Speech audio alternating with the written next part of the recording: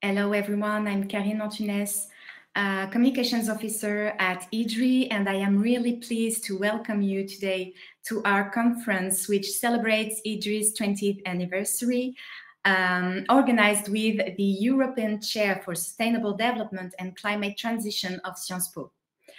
You are now on the third debate of the conference titled Reform or Overhaul between Utopia and Realpolitik, What Step Changes in Global Governance, moderated by Asa Persson, Research Director and Deputy Director of the Stockholm Environment Institute. Thank you very much, Asa. The debate is organized in two parts with around 30 minutes of discussion between the panelists and then about 30 minutes of questions and answers with the audience.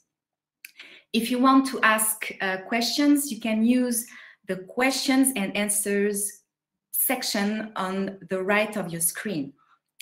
This debate is then followed by the fourth session of the conference, titled How to Translate International Commitments into Reality. It will start at 3:30 p.m. today, and you will be able to join it by clicking in the button called More Sessions at the bottom of your screen. I think in French it is Toutes les sessions. So thank you very much. I give now the floor to Ms. Persson. Thank you again for accepting our invitation. And the floor is yours. Thank you so very much. And first of all, of course, a very happy birthday to IDDRI on your 20th anniversary. Congratulations on all the achievements you have made in the past and will undoubtedly have going forward. From the Stockholm Environment Institute, we are very pleased and excited to, as a sister organization in Northern Europe and globally, to work very closely with you in the field of sustainable development and international relations. And I also want to commend you on the choice of topic for this anniversary conference, Next Generation Multilateralism, which is so clearly of interest, not just because of the pandemic and all its really significant ripple effects in the global economy and for development prospects around the world, not just because of the climate crisis and biodiversity crisis, which are now currently being negotiated and discussed in international meetings, but also, as was identified yesterday in the opening of the conference, we are nearing the 50th anniversary of the first UN Conference on Humans and the Environment, which took place in 1972 in Stockholm. At SEI, we are now preparing for the commemoration meeting, you could say, taking place in June next year in Stockholm, a UN international meeting commemorating the Stockholm Declaration, but also pushing the Sustainable Development Agenda. We are preparing a scientific report and I'm very happy to have IDDRI with us as advisors. So from that perspective, I'm really personally curious to hear ideas, critiques, and inspiration from our speakers today. How can we renew multilateralism? Because 50 years, this is quite a long time. It's 2 generations, you could say. Have we succeeded or failed with multilateralism for the environment? So with that context, let's go to the topic and big question for this debate this afternoon. And again, let me remind everyone watching also of the opportunity to ask questions and comments to our very distinguished speakers.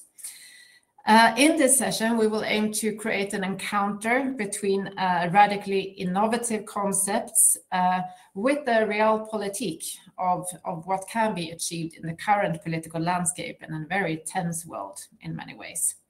So the guiding question is, are the current infrastructures capable of governing a transition towards sustainability? And if so, how do they need to be reconfigured, adapted, reformed, or do they need a complete rethink and overhaul? And what are the big alternatives? So to tackle this very difficult, challenging question, we have 2 very experienced and distinguished speakers. Sheila Jasanoff, who is Professor of Science and Technology Studies at the Kennedy School of Government at Harvard University, we know her as a pioneer of science and technology studies, which looks at the relationships between science, technology, law, and political power. Professor Jasanoff has recently argued that globalization is as much a problem for international harmony as it is a necessary condition of living together on this planet. But she argues that global governance must accommodate differences and respects aspects of the local in a better way in institutions that transcend localism. So the question is, of course, how do we achieve this? She also calls for more humble ways of knowing and understanding humanity's planetary future. How can we include different visions, knowledges, and strategies when building the architecture of global governance? Finally, she has stated that sustainability may call for a new imaginary of the unmodern, which sounds very exciting, and we are looking forward to you unpacking that. So this will be an outsider perspective, if I may call it that, and then we are also very happy to have more of an insider perspective, a thinker and doer in foreign policy and multilateral institution building. We have Mr. Manuel Lafont Rapnouil, who has a long diplomatic career working for the French government, including working with the UN Security Council. And he also later joined the European Council for Foreign Relations as a senior policy fellow and head of the Paris office. And now he leads the Center for Analysis, Strategy and Planning at the Ministry for Foreign Affairs. So Mr. Lafont Rapnouil has identified the many challenges to global governance, but also notes some successes where it's working, for example, in informal and ad hoc cooperation. And in sort of looking at possible reforms, he has called for a global governance that protects people and also seeking a cooperative brand of sovereignty. Also very interesting ideas that we look forward to getting unpacked. So with that introduction, we will start tackling this big question of whether we can adapt current multilateral institutions or whether we need to completely rethink and rehaul. But to get a sense of where we are coming into this debate and where are our expectations, I wanted to ask a quicker question to our two speakers. If you were to provide us the health check of multilateralism now, today, October 2021, do you see a glass half full or a glass half empty, or are we looking at completely the wrong glass? So basically, is multilateralism over or underperforming, and where are your expectations? So if I may start with you, Professor Jasanoff, or Sheila, if I may. Yes, so of course you may. And I too would like to begin by congratulating IDDRI and thanking the organizers and Karin Antun in particular for offering us this opportunity to have an interesting conversation. So you were kind enough to share some of these questions, at least in sketchy form, beforehand. And I was thinking that the third option that you've outlined, the not glass half full, half empty, but an entirely different glass, is probably what we're looking at. And I think that that glass has to include the contributions that people in social and political theory make. I mean, so I think it's important to understand that even discourses like multilateralism are themselves historically grounded. They come out of times and places. And the lateral of multilateralism has tended to focus on states. That is, the conventional understanding of multilateralism is still more keyed to an understanding of government than of governance, which is the word that you've been using. So back around the turn of this century, when people stopped actually talking about government and moved over more to governance. I work in an institution that's still called the Kennedy School of Government, but if you look at the inside structure of what we do in the school, it's much more about a wider palette of power being exercised through various institutions. the way that people depicted it was to argue that what had previously looked like a column of 3 entities that were all governmental, local, regional, and international, but government, was now more a matrix of 9 boxes, because you could have another column that was about the private sector, still organized in local, regional, and multinational, and a third column that was about civil society, also organized in local, regional, and multinational. And governance then became something about the interplay of all of those things. So I think that the multilateralism idea that imagines the General Assembly, being the heart of the action, that obviously is not the right glass. And if you were looking at that, then you probably would be looking at more than half empty, perhaps. But if we're taking the more complicated looping interactions of all of these different sectors organized at these different levels into account, then I think, in a sense, people are voting with their feet. Multilateralism reigns. It's just not channeled only through government. And I think that we can delve deeper into these ideas, but I would first love to hear what Manuel, sitting in a seat of government, thinks about this question as well. Thanks. Yeah, over to you, Manuel. Do you see a half empty, half full glass, or many glasses? It's better than it was a year ago, let's say, but clearly there are deeper challenges than just who sits in the Oval Office of the White House. I would agree actually with what Sheila Jasanoff just said about the problem is not only about half full or half empty, it's also the nature of the glass. Thinking in terms of breakdown or breakthrough, which is often what one does, which is still what the UN Secretary General report, Our Common Agenda, does, is helpful in a way, but it misses the fact that there are many trends that have transformed multilateralism. And I fully agree with what has just been said about how the eruption of different actors has changed the game. And the rise of non-governmental actors clearly is one of these trends that have transformed multilateralism and keeps on transforming it. But you have a few others. You have these very strong preference by states for informal, minilateral, ad hoc versions of multilateralism. Probably deeper than that, that explain this kind of growing preference. You have the idea that some countries have a vision of the multilateral order as a low-cost order, just as a low-cost airplane company. You pay only for what you're interested in. You don't have to pay for the rest, just to minimize the cost and minimize the responsibilities. And that has a consequence for the rules-based order. You also have regionalization, which clearly is something quite significant in terms of transforming the landscape. And it's not just regionalization, it's a deeper and broader trend of fragmentation of global governance, also because of the complexity of the issues, but clearly of the complexity of the architecture, of the variable geometries of the institutions and of the treaties, and more recently as a consequence of great power competition too. And so this fragmentation itself then leads to competition between institutions.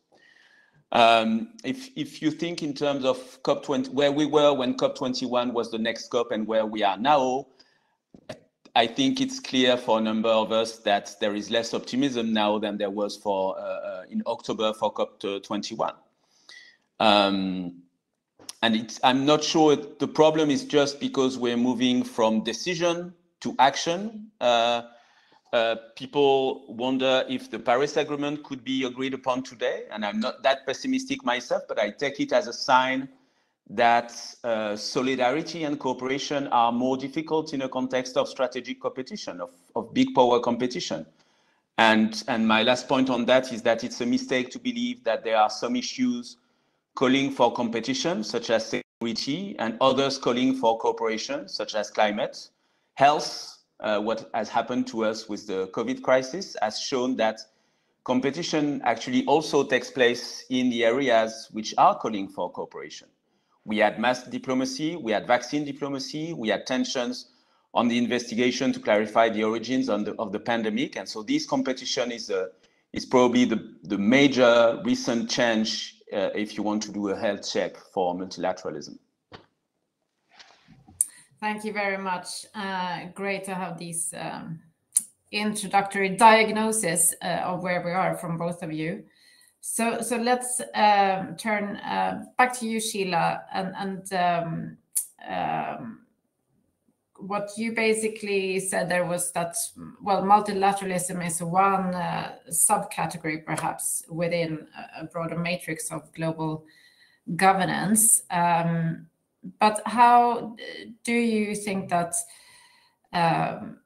we can adapt current global institutions, or would a bigger rethink and overhaul be needed? Or does it, and does that sort of, are you speaking specifically to multilateral cooperation or sort of the wider conception of global governance? Thank you. This question of a complete overhaul, I mean, I think there was something in the briefing documents from Manuel expressing deep skepticism about that idea, but I'd love to hear what he has to say. I don't think that overhaul is the right metaphor in that sense myself, because it implies a central locus of action from which the planning for this overhaul has to issue. It implies that there is some design in somebody's mind. And I think we live in a much more chaotic world than that. The whole idea that somebody is going to, come up with a game plan in which the pieces, the jigsaw puzzle of the world, will be fitted together in a way that is more rational and works better. I mean, I think we've already been there, done that, and it doesn't work. And in a sense, I would look at the kinds of phenomena that Manuel was talking about before, the regionalization and the fragmentation, as part of the answer, in a sense, that it acknowledges that there are issues, that there are directions that do not lend themselves to a global, centrally managed idea. And from that point of view, although, of course, I deeply and profoundly agree that the situation in the US and the occupancy of the Oval Office has made a huge difference, perhaps it's also worth acknowledging that the demotion in power of the two poles of the bipolar world opens up a set of possibilities that did not exist before. I mean, so for instance, if we're talking about regions, the emergence of the Asian region as a global power, but with it, its own problems of hegemony that are local and, that depend to a large extent on what is going on in other parts of the world. I mean, obviously in the US, we have been reading recently of a trilateral political, what should we call it, misunderstanding that involved a country in the global south, but not of the global south, Australia and France and the US. I mean, this is a kind of regionalization or a triad that is not, it's geometrically even, a demonstration of the strange lines and alliances and allegiances that are cutting across the world. So I think that rather than talking about complete overhaul, I would prefer to see a discussion focusing on the places where things are going right and the places where things are going wrong. So there are certainly places where we have much more centralization, climate, if you want to take that, climate science, which has been to some extent directing these COP meetings that Manuel has already referred to. That is an exceedingly pinnacle type of activity, driven by scientific and technological capabilities that are still very concentrated. And there's a question about how that relates to parts of the world that do not have the capability to participate in a knowledgeable way in those kinds of debates. So in a sense, I mean, partly because of what IDDRI is and partly because of where you yourself are located, I hope that we will come back to talking about environmental issues. But again, not to monopolize, let me again hand the conversation back to you. So do we have a response from you, Manuel, in terms of this bigger question, adaptation or overhaul? Yeah, I'd say adaptation is insufficient and overhaul is unlikely. And based on the conditions for precedence overhauls, which means basically major catastrophes, global wars, it's probably not desirable that we reach these points. What I think is the complete rethink that you mentioned clearly is important, even if a rehaul is not going to happen either centrally, as Sheila said, or instantaneously, just like by a snap of fingers. The rethink is important because not to have a game plan, I would agree with that, but to have a sense of direction. My job is to be a policy planner. One of the motto we have in policy planning is plans are useless, but planning is essential. Plans are useless because nothing ever happens according to plan, but planning is essential because then you know where you want to go, what you need, what it will take, who you want to work with, etc., etc. The other thing is I'm not sure that reform is just about institutions. Most of the time when people think in terms of reform of global governance, they think in terms of reform of memberships, powers, and attributions of institutions. And clearly, I do believe institutions do matter, but the content of global public policies matter just as well. In the previous session, we had Rémi Rioux from the Agence Française de Développement, who talked about finance in common, which is an effort to align development assistance flows with and goals from the Paris Agreement. Funding is a major and often overlooked dimension. So there is this effort to align financial flows, but look at budgetary constraints, but also look at the growing importance and imbalance between voluntary and earmarked often contributions and assessed contributions. That really changes the way institutions can operate. If you think in terms of the increasing importance of private funding, all these trends on funding have a strong impact, including in terms of time consistency of global institutions' actions and in terms of the independence of their efforts. And if you even broaden the scope to the systemic level, often some of the major problems we are facing are not to improve this or that institution or this or that policy that these institutions are responsible for. It's also, or more often even more, to take into account the multidimensionality and the complexity of the problem and to break down silos.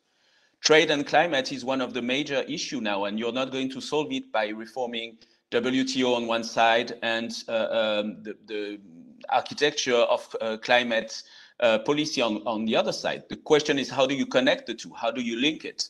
And if you look at the debate about the carbon border adjustment mechanism idea, which clearly is not a magic wand, it's just one example of a broader issue of how to articulate non-discrimination principle with the need not to punish decarbonation efforts and those who undertake it. This debate is very interesting in how breaking stovepipes is sometimes more important than reforming institutions. Thank you. Yeah, clearly it's about resourcing institutions as well as enabling them to do their job. If we could, both of you have mentioned climate change and the climate regime. If we could focus on that for a little while. If you work in the climate regime or focus on this in your research, I mean, it's easy to see all the lack of progress or imperfections, etc. But I'm curious to know also if you look at climate change within the larger field of multilateral cooperation, what do you think it works generally well or not well? But also addressing this question that you raised, Sheila, about knowledge production and the consequences of that for actually the if you like, in the climate regime. So the climate regime raises a lot of really fascinating questions, but I would like to go back to the question about institutions, financing, development, and so forth, and ask something very basic that has puzzled me since day one of when I became interested in global environmental issues. I mean, as far as the climate is concerned, it is a place where we have designated responsibilities at the national level. And there has been this mathematical calculus that says that countries with low individual emissions but high populations should be as responsible as countries with relatively lower populations but high individual emissions. Now, why is that? I mean, what is the ontology of the world that says that responsibility should be parceled out in terms of the boundaries of nation states and not in terms of the boundaries of human needs and wants?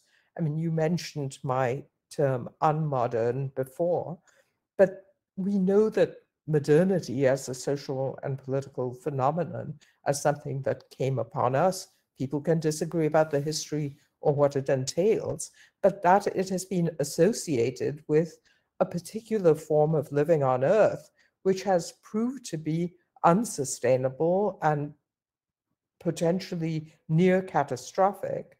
And yet, in some sense, our imagination of what the world should achieve remains linear in the same way, that we have to, first of all, lift people out of poverty through development.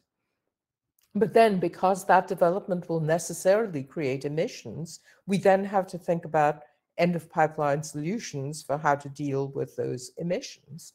But if you take account of the fact that the ethical debates around the climate regime were not attended to from the very beginning, the ethical debates that said there should be two kinds of responsibility. One is from the more emitting, richer individuals of the world or populations of the world towards the less emitting individuals or populations, and another kind of responsibility for the historical production of the conditions of possibility for the climate catastrophe in the first place.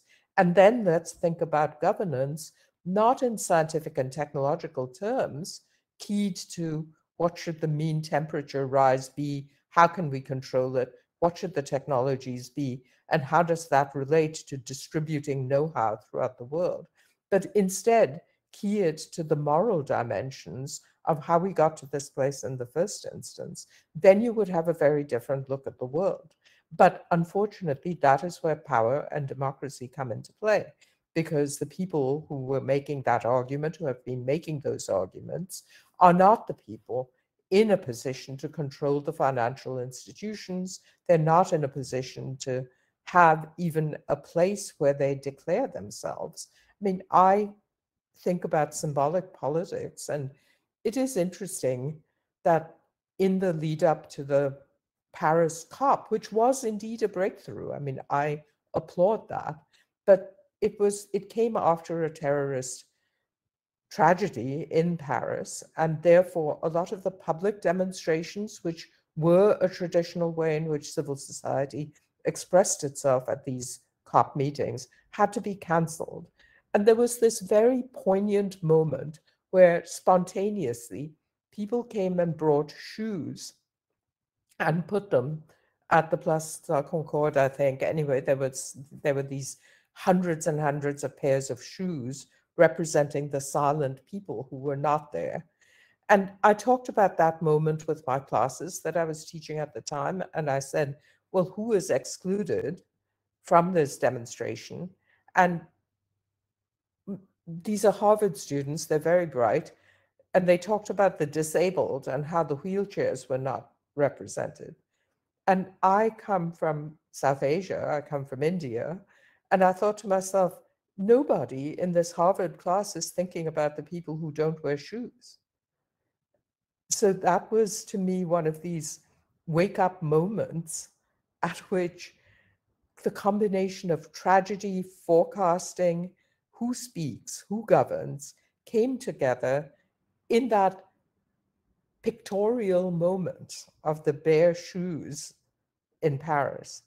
But it spoke to the question of whose climate, whose governance, whose policy, whose power. Thank you. So, Manuel, do you have any comments or thoughts on this question on the representation that Sheila raises? You talked earlier about the problems of coordination and making the machinery work, but also, do you feel that multilateral institutions today adequately represent the people that they are serving? So again, I'm a policy planner. So as policy planner, I speak independently. My views do not necessarily represent government views. But what I can tell you is this is exactly something that we are working on here at French Policy Planning. This democratic question and the idea that is to associate the people to multilateral diplomacy and to foreign policy in general much more than we've done in the past. And there are things that are happening in that direction. I mentioned the UNSG report, Our Common Agenda. It's based on a consultation of over 1 million people. So 1 million people is very little with compared to the global population, but clearly it's, and clearly there are people who have been not able to participate to this, but clearly there is something that is being done there. And the report itself calls for more effort in that direction, specifically towards the youth, which I think is important. You've got right now a number of efforts in the European Union context. Currently, you have the Conference on the Future of Europe that is taking place after the 2018 Europe Citizens Consultations. And by the way, the consultations of 2018 stressed the importance for the citizens and it stressed also Europe's responsibilities vis-à-vis the rest of the world on these issues. So when you give voice to the people, they do use it on the issues that we are discussing today. But there are a few other examples. I also have in mind, for instance, the High Ambition Coalition for Nature and People that was launched at the January One Planet Summit. And that High Ambition Coalition also aims at making room for indigenous people and local communities as a consequence of the fact that they often are those who live in and are protectors of the most biodiverse sites. And I clearly believe that it is indispensable for both legitimacy and effectiveness purposes and inevitable anyway, as far as I am concerned, to go in that direction. The trick for diplomats, for governments, is that multilateral action remains a level of action where you act with states. One of the things that was interesting with the US pulling out from the Paris Agreement was that the US nonetheless stayed on a positive trajectory, probably insufficient as many other countries, but still rather positively oriented, because of the action of local governments and businesses, etc., who kept the anticipation that there was a need to move in that direction and that at some point the US should and would go back to the Paris Agreement, which did happen, so that's good. But you still work with states and you can't wait for the democratization of all member states. And even when some of these states are democratic, they may take a different direction, as I've just mentioned. And so how do you make progress on this idea of involving people and civil society? And that's not just multi-stakeholderism. It's a more democratic level that I think we are talking about right now. But nonetheless, move on the more government-to-government multilateral level, because time is of the essence. Thanks a lot, Manuel. And actually, one other example maybe we could add to these steps taken to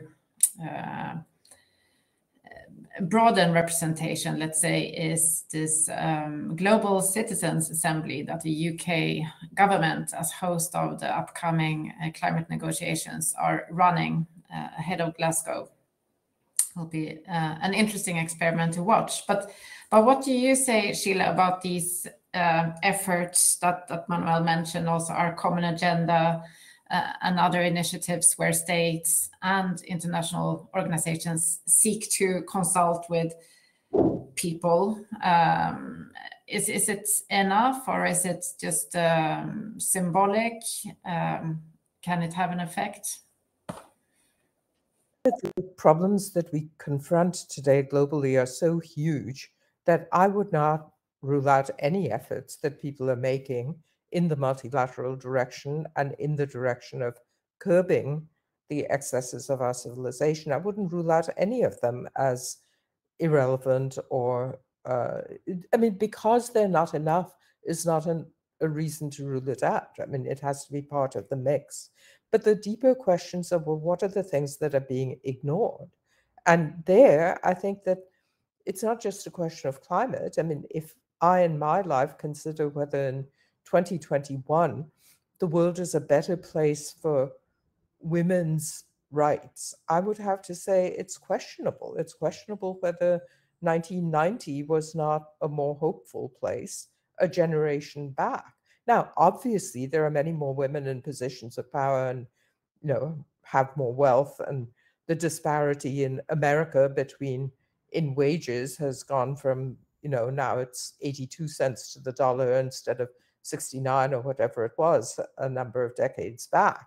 But that's not the only thing that's going on. So we talked about a minute ago about resources that are important for climate and how they're being governed. And one can take any case study one wants. The Amazon comes to mind as one that's frequently adduced, and one can think about what the nature of government in that country is. So one can look at Europe. I am a Europe aficionado, as anybody who knows my work knows, and I've frequently written comparatively. Even now, I'm engaged in a large research project looking at the responses to COVID in 16 countries. These are policy responses, Manuel, and Europe is very heavily represented among those 16 countries. And overall, the finding of that project is that countries that have a strong tradition of solidarity have done on the whole better at dealing with COVID. And solidarity is the name of social democracy in Europe, and, you know, it is an invention of that region. Nevertheless, Europe is not doing too well at controlling things like anti-democratic movements in the peripheral nations of Europe. The response to the 2008 crisis was anything but edifying. And of course, we're having a turnover in government in what is de facto one of the most powerful states inside the European Union. So everybody is watching that transition with a little bit of trepidation about what's going to come next. So, you know, as a confirmed internationalist, globalist, my life is inscribed with the United Nations, which is what brought me to the United States in the first place. I look around the world and I don't see that the hope for creativity is necessarily coming from these power centers that are organizing the meetings.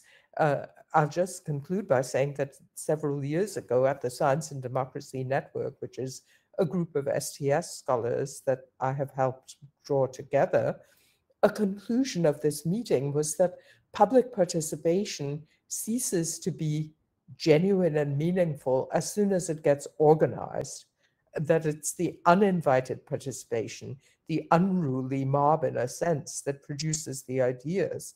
And these consultation exercises already tame the flow of ideas to such an extent that it becomes a re-ratification of status quo.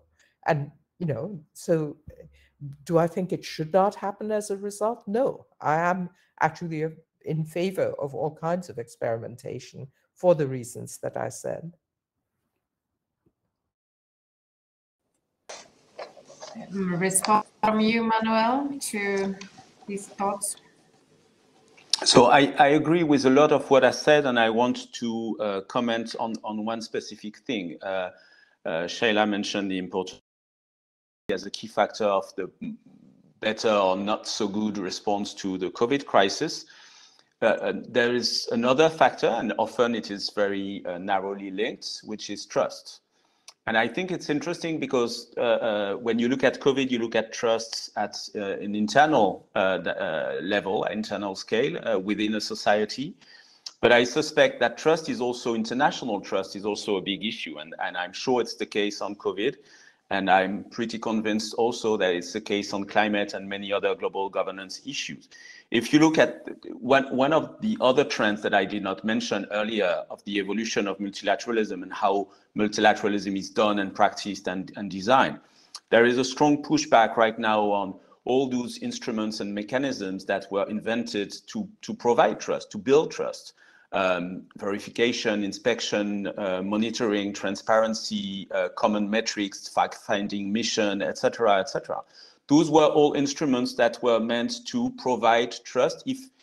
If the key issue of the international system is that states don't trust each other or can't trust all of the others, because as Sheila mentioned, one of the merits of the EU, for instance, is that there is a degree of trust between EU member states, which is probably higher than elsewhere. But one of the issues with globalization is that just trusting your neighbors is not enough anymore. You need to be able to trust many other actors. And so if you can't trust all of them, at least you need to have some kind of mechanisms and some kind of actors, not just as last resort actors, but clearly even more as last resort actors, and trust them. And those mechanisms, those trust building institutions are the multilateral institutions. The IMF is the last resort lender in financial terms. The Security Council is the collective security organism. And there is this idea that those verification, inspection, monitoring, transparency, etc. mechanisms are there precisely to provide some kind of trust that you can have in the fact that commitments are going to be fulfilled. And right now, I think it's one of the issues that climate multilateralism, but also other, I mentioned health, I could mention arms control. It's very diverse number of issues where trust is a really big challenge for multilateral cooperation. Thank you. Very interesting perspective there on trust and accountability and the sort of technocracy that international organizations provide. I will soon take some questions from the audience, but I wanted just to hear from you, Sheila, because I heard you, Manuel, speak very clearly that still states are, kind of essential actors, of course, in multilateralism, but Sheila, you we're talking more about also the role of movements, kind of speaking directly to the global level in a sense, or if perhaps I misunderstood. Both of you were expressing sympathy with these various consultation exercises, but can you elaborate a bit on how you see the role of the national government in global governance going forward, Sheila? So national governments remain important because they control certain kinds of instruments that are not available to other people. Border controls, for instance. Even if the platform technologies transcend borders, nevertheless, they do not yet control the passport stations, and it still remains important. It's the US government that decides that the land borders between Canada and Mexico are going to be lifted today, and belatedly that Europeans may come into the US again after an 18-month hiatus or nearly 20 hiatus. That is not something that I could decide. That's not something that any civil society organization could decide. So nation states obviously remain relevant.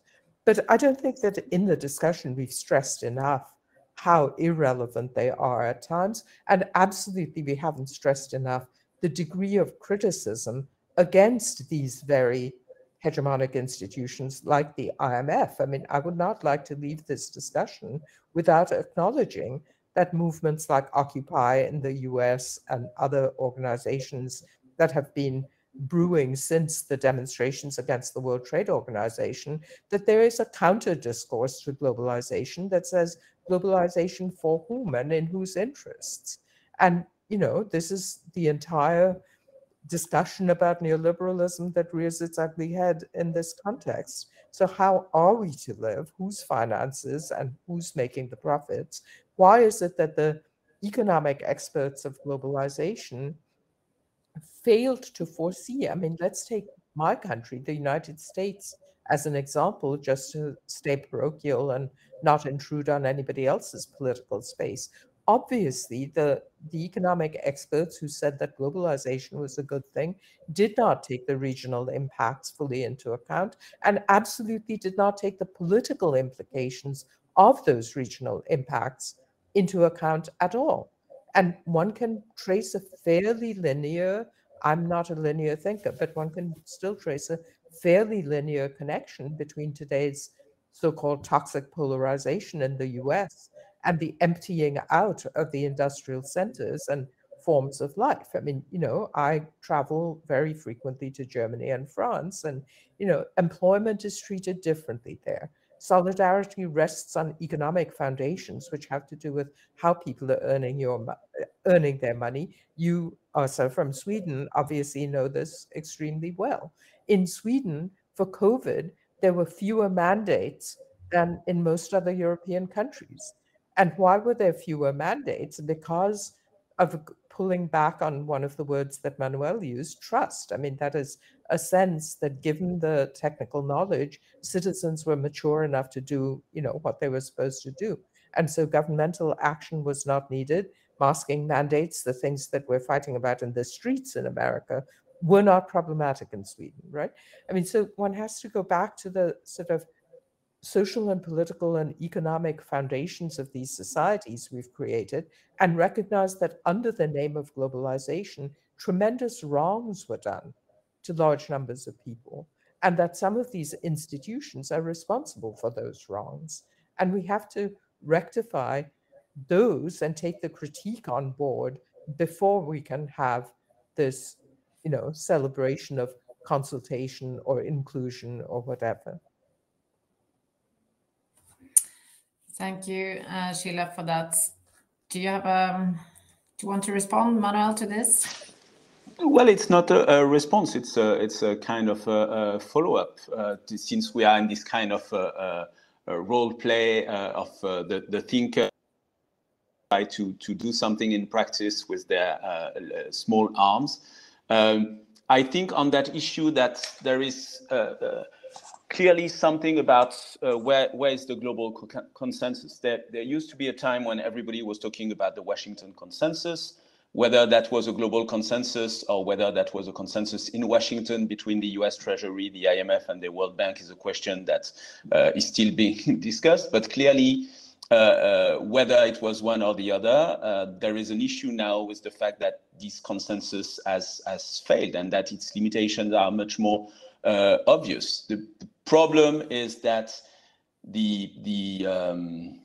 is no obvious heir to the consensus. And so by some kind of default, it still is an inspiration for a lot of the international public policies that we've been mentioning. And we clearly need to draw lesson from these failures and these limitations, but also from the challenges that we anticipate. And climate would be one, but there are quite a few others. Let's talk about digital. Let's talk about, I'm not going to go for a long list. We need to forge such a kind of renewed and probably much more inclusive political consensus. Because I agree with what Sheila said earlier about the idea that things are going to be centrally managed and that there is a big, unique game plan. That doesn't work. But political consensus can provide for the convergence of our practices and our behaviors. It can provide for the convergence of the actions of the various institutions and the various level of actions that we mentioned. That is more or less the role played by the MDGs and then the SDGs. It was not an institutional reform. It was not a binding treaty. It was not a public policy as such, but it had a strong coordination impact. And it had an impact because it was reflective of a kind of emerging consensus. And clearly the COVID, if we look at what it has done to us and what it has revealed, etc., it is calling for a renewed consensus on the kind of globalization that we need, because I'm not sure the issue is globalization as such, but clearly there is an issue with the model of globalization that we have followed so far. So what other models can we get? And that has to do with what Sheila was mentioning in terms of being more creative and giving more space to political imagination. But this is a discussion that we are only starting. There was an attempt to launch that discussion at the last edition of the Paris Peace Forum, which takes place every November. So the next one in 1 month is probably going to be an opportunity to discuss where we are in this effort of building a new consensus. But this should happen not just in Paris at the Peace Forum. This should happen in many other places, and those places should meet and discuss to forge that consensus. Thank you, and for informing us about this upcoming opportunity as well. I wanted to take a couple of questions from the audience before we then start wrapping up. Time is flying, I have to say. One question for Sheila from Dennis Couvet. What are your thoughts about the notion of ecological civilization to replace the notion of sustainable development? So that's a really interesting question, and I'm not fully prepared to comment on it. That is an idea that comes out of the Chinese context and has been put forward as an alternative. But there are questions about when a word remains at the rhetorical level and how it relates to practice.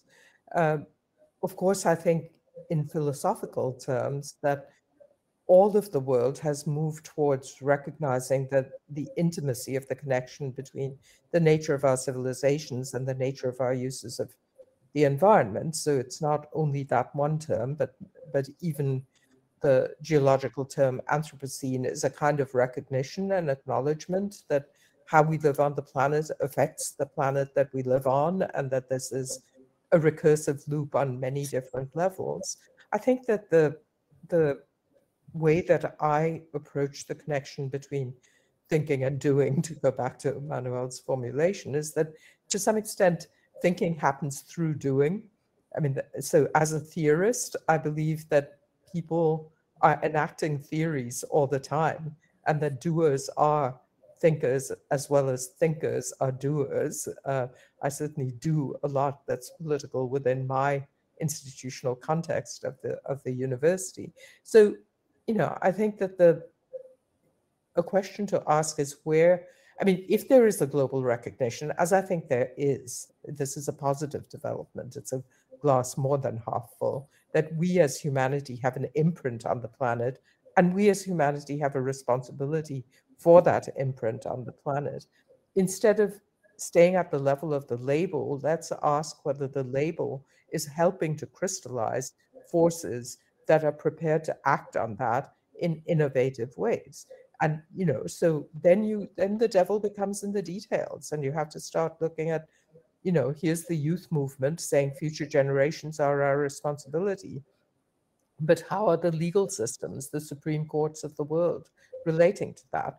Here is China with its own terminology for how to be good environmental citizens, bulldozing ahead on coal-fired power plants. You know, how do we put the two things in conversation with one another? So that would be a sort of very brief sketch of a response. Thank you very much. And one question from the audience, if I can direct it to you, Manuel, is about civil society, and that traditional nation states continue to be central in international cooperation. Civil society representatives are actually noticing that they have a shrinking and not an expanding political space in global governance. If this is a trend, how could we go towards more multi-stakeholder governance in a more genuine form? I'm not so sure trend is as unequivocal as it was mentioned. I think that clearly there are a number of contexts where the constraints and the repression even on civil society are stronger than they were before. But in terms of global governance, I think that on the contrary, we have moved from an organization of multilateral action where civil society had mostly a consultative role. It was on the side, you had side events, you had counter summits, you had consultations, etc. And then it was back to government business where the big decisions were made. And this is less and less the case. And as a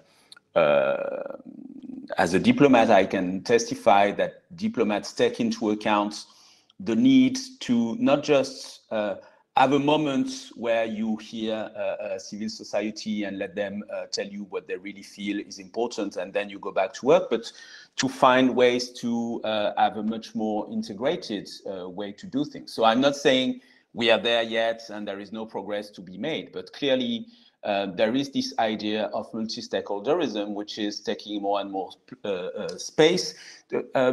On promoting multilateralism, Germany and France have set up this idea of an alliance for multilateralism, which is to mobilize governments that believe in the need for rules-based multilateral cooperation.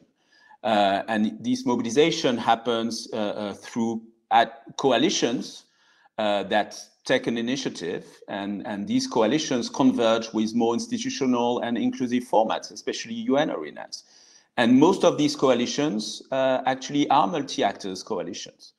And some of them are even civil society led. There is a big effort which is called the Information and Democracy Forum, and now the Information and Democracy Partnership, which is a civil society led effort, not just to fight against manipulation of information, but to fight for quality standards for information and fact-checking, etc. And it's a good thing that it is not government-led, that precisely this is about civil society doing its part of the job. There is another big effort that was taken in this context of the Alliance for Multilateralism and was launched actually at a previous edition of the Paris Peace Forum, which is the Paris Call for Trust and Security in the Cyberspace. And here you have another of government who say we need rules of the road for security and trust in the cyberspace, and we're going to do our part. But they are also a part of what has to be done, which actually depends on businesses. Security by design in applications and instruments is not a government's role, it's businesses' roles, it's businesses' responsibilities. Keeping update available for security patches, etc., even for an old software, which is one of the source of the major cybersecurity vulnerabilities, is a responsibility for businesses. So the idea that you need to get these various actors together and to help with the convergence of their resources and their efforts in funding, in expertise, in legitimacy, and in their respective responsibilities is really key. And I suspect we're going to see more and more of that. The problem is, how do you reconcile the two things that I've mentioned? The fact that in many countries there is less space for civil society and more repression, and the fact that at the global level there is clearly a need for more multi-stakeholderism in a way. Thank you so much. Again, time is unfortunately flying, and I wanted to wrap up with a very last question to both of you. Very short answers if you can. It was mentioned earlier that the UN Secretary General has launched this Our Common Agenda, sort of quite an ambitious and bold plan for reform from my perspective. Mentions many things that you have mentioned here, for example, the need for renewed social contracts with people, building trust, really especially building trust with the younger generations, taking a more future generations perspective, etc.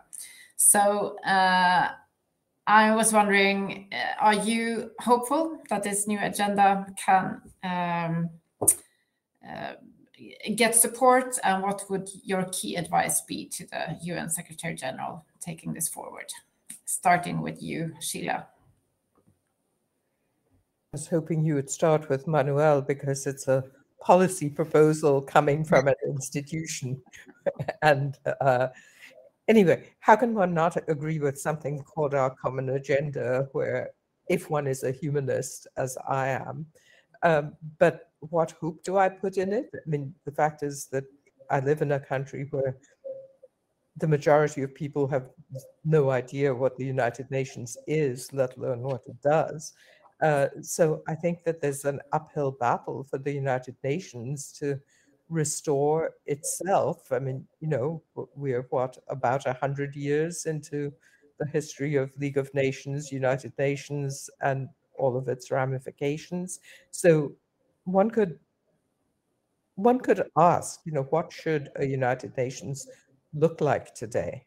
And I'm not sure that our common agenda that already imagines the United Nations in place and then it's looking at and designing the common agenda. I don't think that that's necessarily as fruitful as imagining what if humanity were to unite in common, it would wish to do to rethink the United Nations. So in a way, what would that reversal of the arrow look like?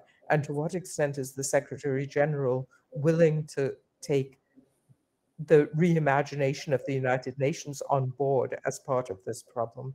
That is a question I would put to the UN leadership in general. Thank you. Very, very interesting answer there. And over to you, Manuel.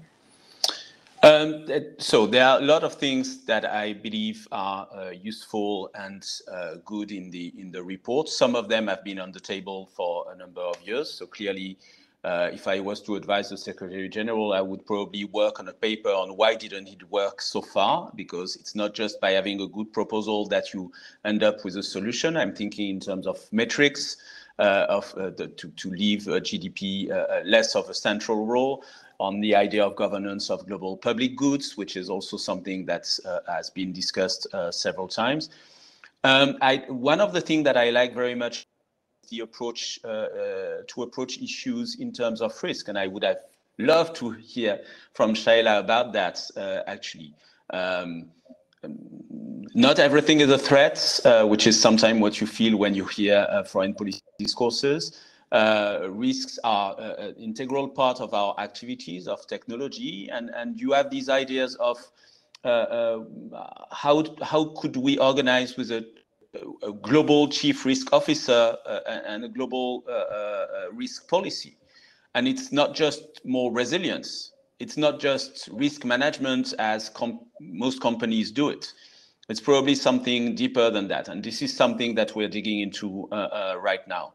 But the one thing that I really believe is very, very interesting, and I have a lot of hopes that it's going to be not just supported by member states, but actually fruitful in terms of changing the dynamics, is this idea of taking on board future generations' interest and be much more forward-looking with this idea of a summit of the future and institutionalizing strategic foresight.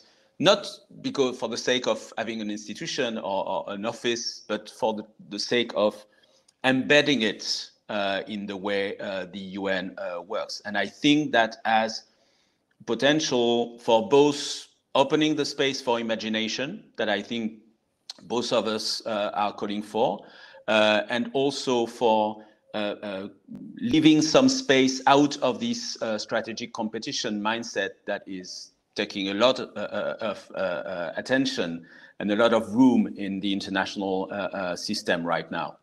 And I don't want to end without wishing happy birthday to IDDRI, and I was really delighted to be invited to the party. Thank you.